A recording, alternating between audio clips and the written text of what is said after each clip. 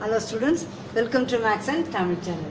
10th standard Max coordinate geometry exercise 5.3 6th sum. The hill in the form of a right triangle. Hill in the form of right triangle has its foot at.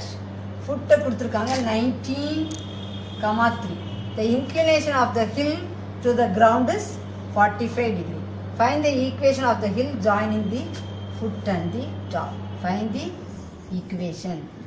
இப்போ coordinate of foot of hill என்ன கொடுத்திருக்காங்க 19,3 x, y. Theta equal to 45 degree. Theta equal to 45 degree angle கொடுத்திருந்தாலே உங்களுக்கு என்ன ஞாபகம் m equal to tan theta. m equal to tan theta. எப்பெல்லாம் தீட்டாங்கிறது கொடுக்கானோ அப்பெல்லாம் m equal to tan theta. Tan theta tan 45. Tan 45 equal to 1. அப்போ m என்ன கிடைச்சிருது 1. அப்போ slope கிடைச்சிருது. நமக்கு y இன்டர்செப்ட் கிடைச்சா நமக்கு ஈக்குவேஷன் கிடைச்சிடும்.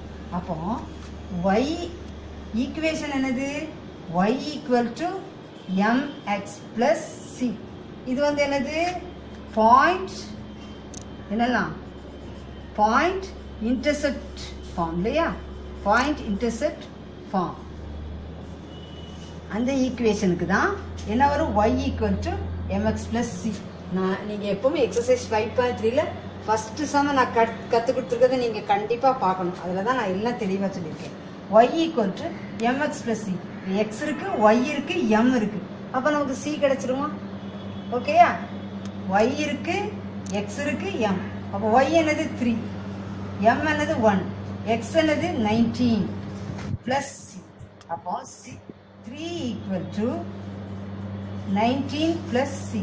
That implies c equal to 3 minus 19, that is equal to minus 16. அப்போ c என்னது minus 16. c ங்கிறது என்னது y intercept. நான் சொல்லி கொடுத்துருக்கேன் இல்லையா, c ங்கிறது y intercept. When slope and y intercept are given, நமக்கு ஃபார்முலா என்னது y equal to mx plus c. y equal to mx plus c. இப்போ y equal to m1 into x, c என்னது minus 16. Okay, அப்போ இது எப்படி எழுதலாம்? First என்ன சொல்லியிருக்கேன் ஈக்குவேஷனில் எது எழுதணும்? x. அப்போ இந்த y இந்த சைட் கொண்டு வரோம். x minus y minus 16 equal to 0. Equation of the hill joining the foot of the top. Equation of the hill joining the